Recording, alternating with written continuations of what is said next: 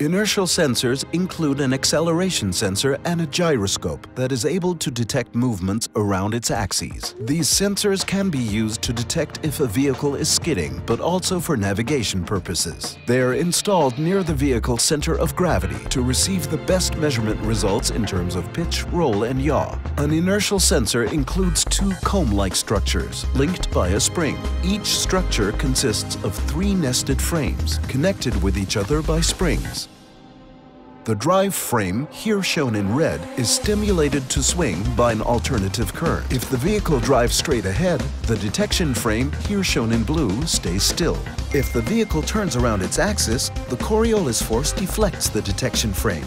This movement results in a change of capacitance. During operation, those 2 frames swing in opposite directions to enhance the signal quality.